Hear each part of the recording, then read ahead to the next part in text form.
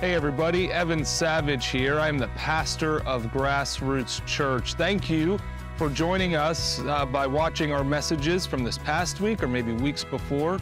We are glad that you're taking time out of your week to learn, to engage with our church from an online point of view. We would love for you to join us on Sunday mornings for tangible community, worship, and of course some messages as well.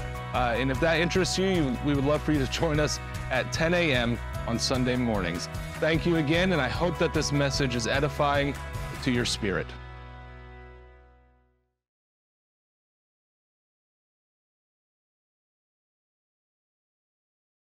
We are continuing our series called Go and this is a picture of me pulling Jesse back from music tour or whatever.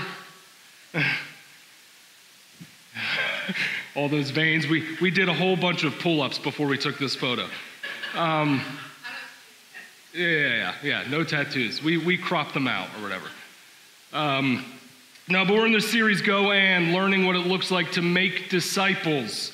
But we began, and we're still, before we even get to the disciple-making discussion, we are kind of unpacking what we are calling our guiding phrase as a church. And this guiding phrase, I'm going to say it every week until we memorize it. It's we exist. And the reason why we have this is before I say it, I almost fell. Before I say it, the reason why we have this is when people ask us what the heck is Grassroots all about, we can say, and why don't we say this together? Hey, how about that? So it's in your brains like elementary school. We exist to glorify God by being disciples that make disciples that glorify God. Now you will never forget it, right? You will never, ever forget it. So when people ask us, who are we? We could just point to this simple little phrase and say, this is why we exist. We do not exist for any other reason than to glorify God. Last week we started talking about the glory of God, or we talked about the glory of God, and how God's glory is revealed through his presence and what we said, his holiness, or the perfection of his attributes. His presence, the omnipresence of God, the idea that God is everywhere all the time, all at once, that we could experience God in any situation. We also talked about his guiding presence, or what is known as the manifest presence of God. It's that presence that when people talk about the move of the Spirit, they're talking about the manifest presence of God. And we also talked about the dwelling presence of God, how God dwelled in the tent of meeting, and then God dwelled in the tabernacle and dwelled in the temple, and through this Holy Spirit, God dwells within his church, or hopefully dwells within his church. And we also talked about the perfection of his attributes, his holiness. It's that it's expressed through grace and compassion and love and justice and mercy. And so we know kind of on some surface level what the glory of God is. And today what I really want to talk about is, how do we glorify God? How do we do the thing? How do we actually be a people that glorify God? How do we do it? Where do we begin? How do we as a community, a church, grow in our glorification abilities? How can we grow in the ability to glorify God? I'm going to be a little bit all over Scripture today.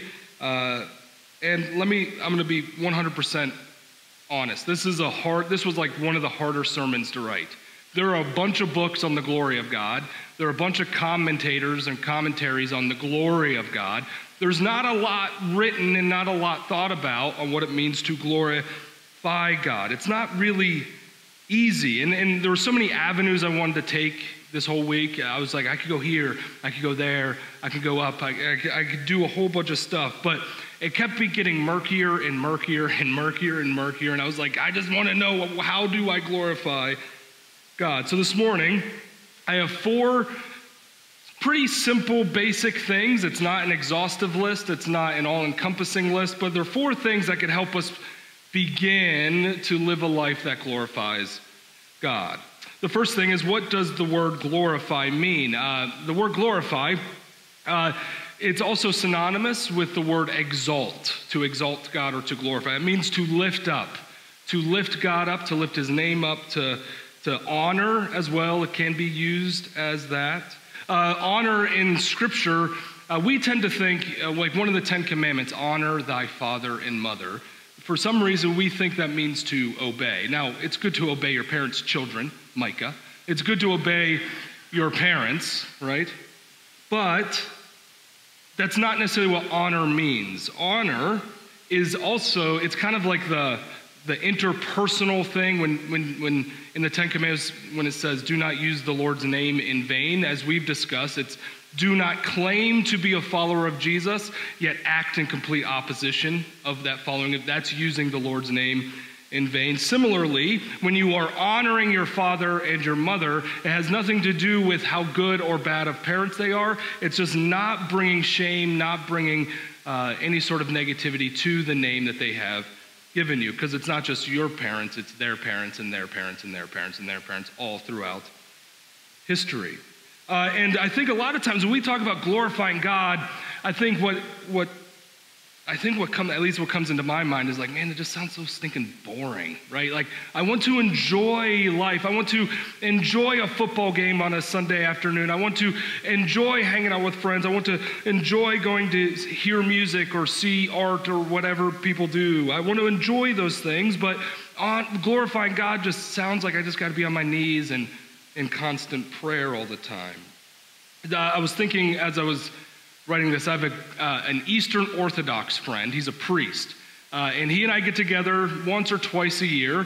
And great guy, love him. And we begin talking about theology, but he's like a huge Deadhead. Like, he loves the Grateful Dead. So we'll be sitting there, and this guy's in this black robe, big beard, giant cross on his chest, and it goes in, and then he just starts talking about Grateful Dead. He's like, I love the Grateful Dead. It's so awesome. I love it. And then we get into Bob Dylan, and then we talk about some other stuff. It's really hilarious. But one of the things I noticed about him is, and this is really one of the beauties of Eastern Orthodoxy, is they truly, everything that they do, the things they love, and even when he says something disparaging, he's always either says, forgive me, God, for I don't mean to be angry, or thank God for Bob Dylan. He always says, thank God for Bob Dylan every time we are getting together. But every statement, everything that comes out of his mouth, he is pointing his own mind and his own eyes back to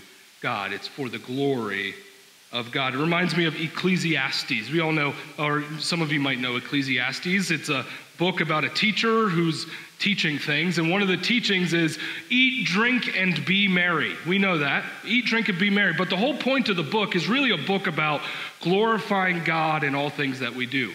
If you know, he says in English, it's meaningless, everything is meaningless. It's that word actually means smoke. It's like grasping at nothing. Everything is pointless unless you are glorifying God through all things. Eat, drink, be merry. And so I like to define this. Glorifying God simply is having God at the forefront of our consciousness at all times. Having God at the forefront of our consciousness in good times and in bad. When maybe we shouldn't be talking bad about people, but when we do talk bad about people, because we all do it, we could say, you know what, God, that was not holy of me. That was not right of me. Forgive me. So I have 4 things this morning I want to talk about that could help us begin the path of glorifying God. The first one is this: embrace suffering. Throughout Scripture, especially throughout the New Testament, glorifying God is always mentioned in the context of suffering. Always mentioned in the context of suffering. Now, for the first century church, their suffering was a little bit more evident than maybe ours.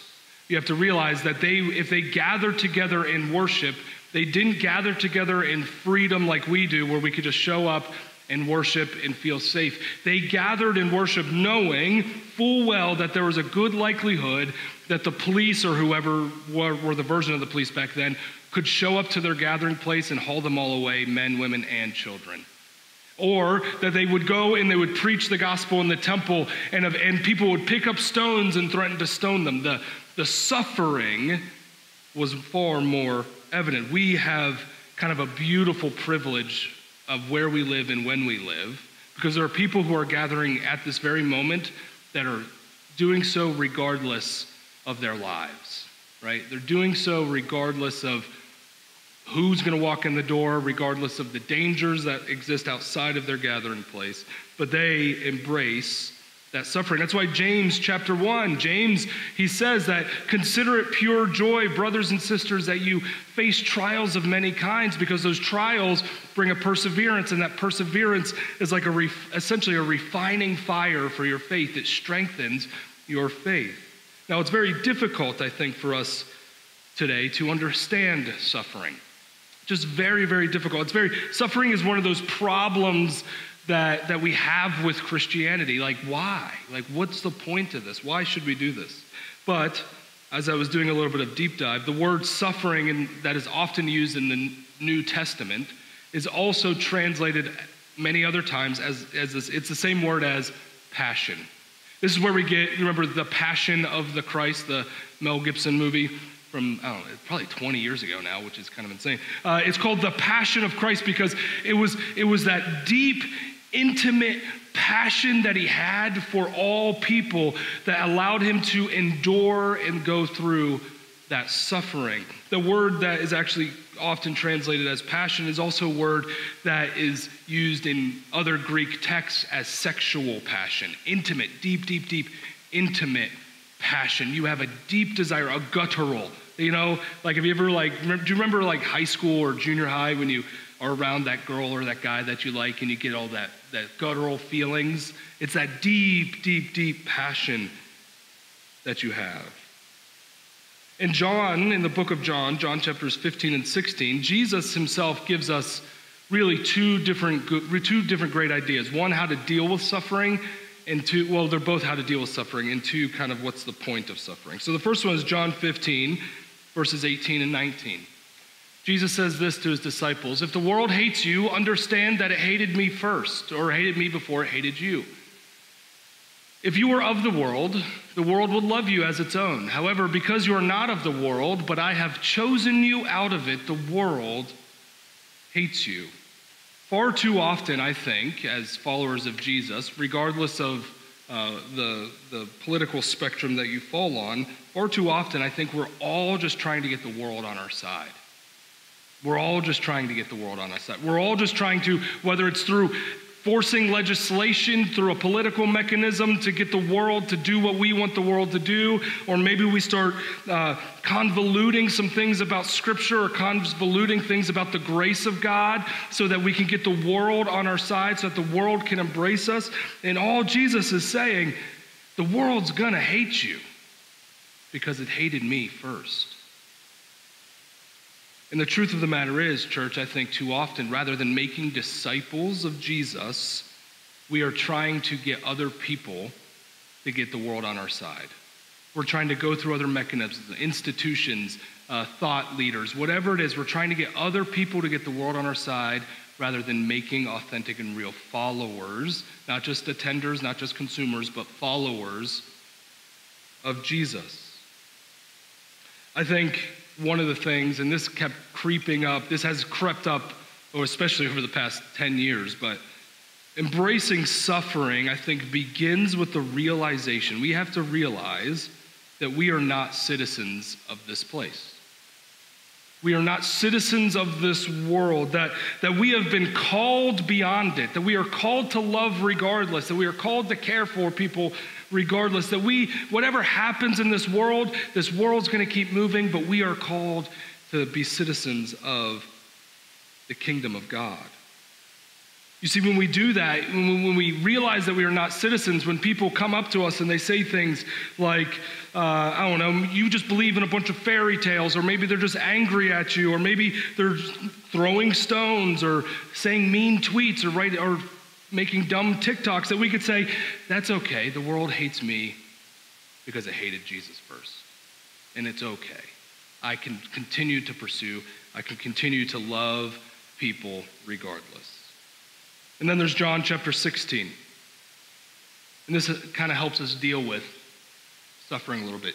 Jesus knew they wanted to ask him. Jesus knew they wanted to ask him, and so he said to them, "Are you asking one another about what I said?" He just got done kind of teaching them during the Last Supper. What I said, "In a little while you will not see me. Again, in a little while you will not see me. Truly I tell you, you will weep and mourn, but the world will rejoice. You will become sorrowful, but your sorrow will turn to joy. When a woman is in labor, she has pain because her time has come. But when she has given birth to a child, she no longer remembers the suffering because of the joy that a person has been born into the world. So you also have sorrow now, but I will see you again. Your hearts will rejoice, and no one will take away your joy from you." Have you ever been in like a rough situation or a bad situation? Every once in a while, I have a good friend in the Army. He'll call me from my time in the Army. He will call me every once in a while. His name's Bill. Love Bill. And Bill will call me and we'll just be chit-chatting, and my brain is like, man, I miss this. Like, I miss sitting around at the office just chumming it up with my buddies. I miss those guys. I miss my friends. I miss those. And then I'm like, oh man, you guys sound like you're having so much fun. And then I'm like, yeah, but I hated 90% of it. I have to remember that I hated like 90% of my time, that I didn't enjoy it. But when you're done, when you go through the bad times, and you start to recall those good times, you start to recall the joyful times you had, those bad things start to fade, do they not? If you give birth to a child, I have not given birth, but my wife has given birth to 3 of them. And yes, it's terrible, and it's painful, and it's hard. But if you ever are with somebody who's given birth, like 2 minutes after the birth, like the pain is out. Like they're not even thinking about it. Why? Because of the joy of a child. Dealing with suffering is always understanding that we are going to be able to rest, one day rest in the forgivefulness of Jesus, the joy of Jesus, the love of Jesus, the compassion of Jesus, and be unified with Jesus again. 1 Peter chapter 4, verses 12 through 19.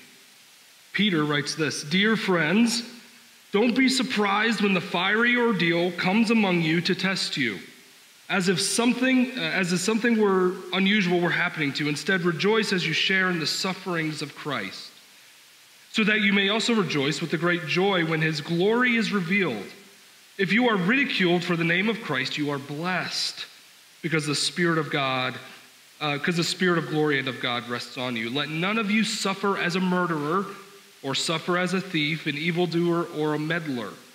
That's a big one. Don't meddle, by the way. But anyhow, "but if anyone suffers as a Christian, let him not be ashamed, but let him glorify God in having that name. For the time has come for judgment to begin with God's household. And if it begins with us, then what will the outcome be for those who disobey the gospel of God?" Then he quotes Proverbs 11. "And if a righteous person is saved with difficulty, what will become of the ungodly and the sinner?" Verse 19. "So then, let those who suffer according to God's will entrust themselves to a faithful Creator while doing what is good." How do you deal with suffering? You entrust yourself to the faithfulness of God. I think a lot of times we just try to, it's not just the church, but it's probably in all situations, we just try to make our life as easy as possible. We try to make our following of Jesus as easy as possible. So that usually means that we dumb things down, or we change what we believe about things because it's hard. The truth of the matter is Christianity is hard. It's not meant to be easy. If it were easy, everybody would be a follower of Jesus. It's not easy. It is not meant to be easy. It is hard. And so we glorify God by embracing our suffering, by not running away from the hardships, but running through them with the full support and leadership of the Holy Spirit.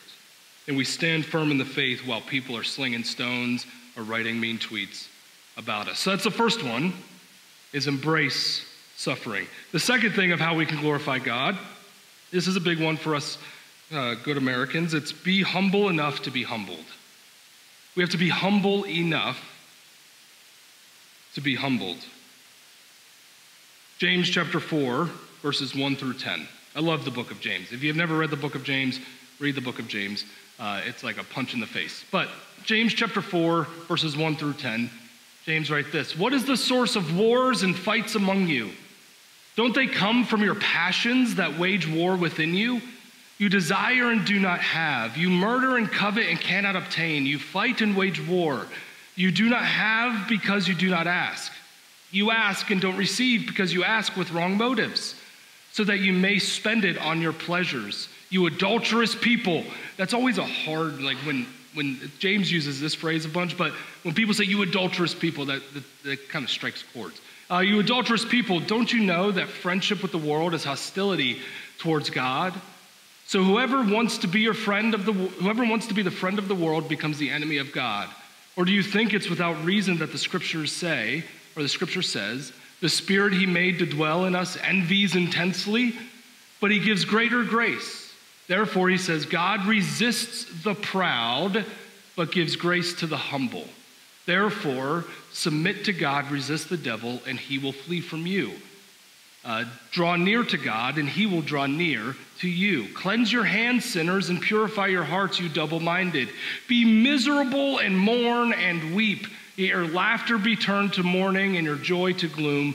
Humble yourselves before the Lord, and he will exalt you, or he will lift you up. You have to be humble enough to be humbled. I think so much of what it means to be a follower of Jesus and a disciple maker, it just really must be born out of a place and a posture of humility. And humility literally is getting out of God's way. Many of you might know the story of Jacob, whose name is changed to Israel. But in the moment that Jacob's name is made to Israel, what is that story? He wrestles with God. In verses 28, it's Genesis 32, 28 through 32. It's kind of the end of this. He says, your name will no longer be Jacob, he said. It will be Israel, because you have struggled with God and with men and have prevailed. Then Jacob asked him, please tell me your name. But he answered, why do you ask my name? And he blessed him there. Jacob then named the place Peniel. For I have seen God face to face, he said, yet my life has been spared. The sun shone on him as he passed by Peniel, limping because of his hip. And to that day, the Jewish people do not eat the thigh muscle because it's close to the hip. Jacob lived the rest of his life with a limp because he encountered God. It got me to thinking, when you truly encounter God, you have the scars to prove it. You have the scars to prove that you have encountered God. You cannot encounter God and have nothing to show for it. I was thinking about this. There's so much. I always complain about the church, but there's so much wrong with the church today, and so often do I see so many pastors and leaders and teachers. They're like, hey man, our church is cool, I'm cool, we're so happy, we're all this joy, all this blah, blah, blah, whatever. And I'm just like, where are the scars of you encountering God? You're boasting, you're proud, you're arrogant, you're living wealthy, you're doing all these things. Where are the scars of your encounter with God? Because if you do not have the scars to encounter God, from that encountering of God, then you might not have actually encountered God. But I love that. God resists the proud, but exalts the humble. So the second thing is be humble enough to be humbled. The third thing is worship. One of the most central things to glorifying God is worship. Now, let me begin. Worship is not music. Music can be worshipful, but worship is not just sitting in rows and singing songs. That is part of it, but that is not it.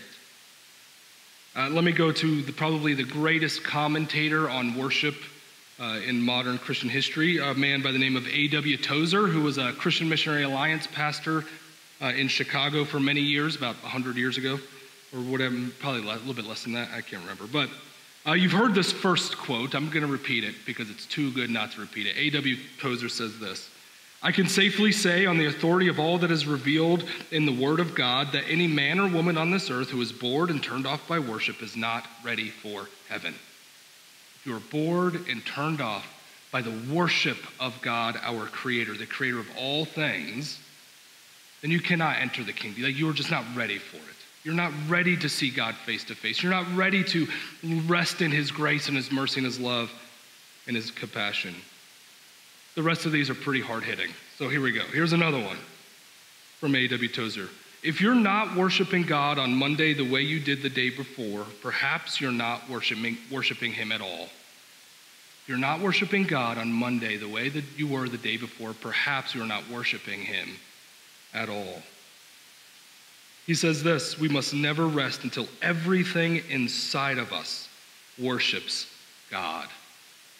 Everything inside of us, not just our minds, not just our hands, not just our energy, but everything inside of us rejoices by the presence and the movement of God.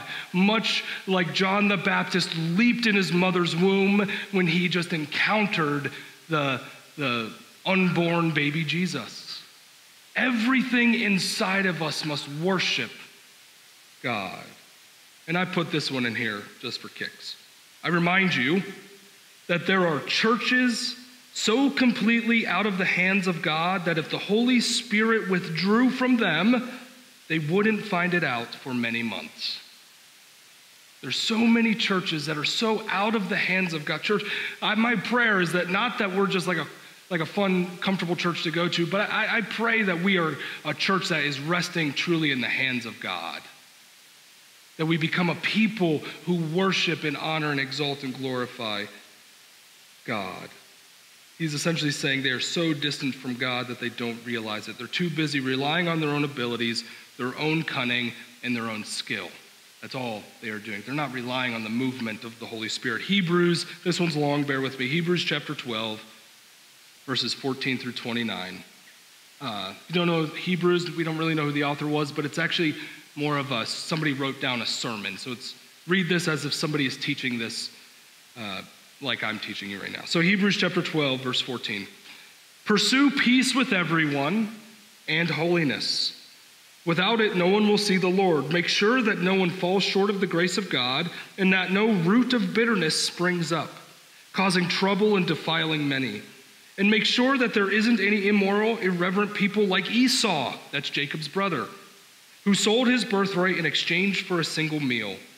For you know that later, when he wanted to inherit the blessing, he was rejected, even though he sought it with tears, because he didn't find an opportunity for repentance. That's another, how to glorify God, be a people of repentance. Verse 18. For you have not come to what could be touched, to a blazing fire, to darkness, gloom, and storm, to the blast of a trumpet and the sound of words. Those who heard it begged that not another word to be spoken to them, for they could not bear what was commanded. If even an animal touches the mountain, he must be stoned. The appearance was so terrifying that Moses said, I am trembling with fear. We talked about that last week. When you enter the presence of God, the only response is fear and trembling. Instead, you have come to Mount Zion, to the city of the living God, the heavenly Jerusalem, to myriads of angels, a festive gathering, to the assembly of the firstborn whose names have been written in heaven, to a judge who is God of all, to the spirits of righteousness, righteous people made perfect, and to Jesus, the mediator of a new covenant, and to the sprinkled blood, which says better things than the blood of Abel. See to it you do not reject the one who speaks, for if they do not escape when they rejected him who warned them on earth, even less will we if we turn away from him who warns us from heaven. His voice shook the earth at that time, but now he has promised. Yet once more I will shake not only the earth, but also the heavens. This expression, yet once more, indicates the removal of what can be shaken, that is, created things, so that what is not shaken might remain. Here's the point of why I'm reading all of this. Therefore, since we are receiving a kingdom that cannot be shaken, let us be thankful. By it we may serve, that word serve is worship. We may worship God acceptably with reverence and awe. For our God is a consuming fire. Worshiping God is central to our glorification of him. Central. If Like, we could be good people, we could do good things, we could help people, we could love neighbor, we could do all that stuff. But if we are not actively doing so in a posture of continual worship of God, then it's all for naught. It's all pointless. It's a shaky ground. We're going to be like that thing, the shaky heavens and the shaky earth just disappeared. So worship is central to the glorification of God. Then the fourth one is this: make disciples. The fourth thing is make disciples. Now, I'm not going to get into this because we're doing like a bunch of weeks on what it looks like to make disciples. We'll get there. But I'll just do this one thing. By making disciples, by sacrificing your time, sacrificing your energy, sacrificing your mind, sacrificing your relational capacity. When you do that and you sacrifice that in order to share the love and grace of Jesus and to invite others into his grace, that ultimately brings God glory. It ultimately brings God glory. We'll get to there in a few weeks. I don't want to go. I'm about to keep going. I don't want to waste a good sermon series. So we'll get there in a few weeks. Make disciples is the fourth step. But I'm reminded of this, Isaiah 43:7. Everyone who is called by my name, who I have created for my glory, I have formed him. Yes, I have made him. Whom I have created for my glory. Church, we are created for the glory of God. I think we might read that in a very weird way. That statement created for his glory. It might make us a little uneasy. We might be like, well, is God like some weird narcissistic dude who just wants like a bunch of things? Like that's like we could read it that way.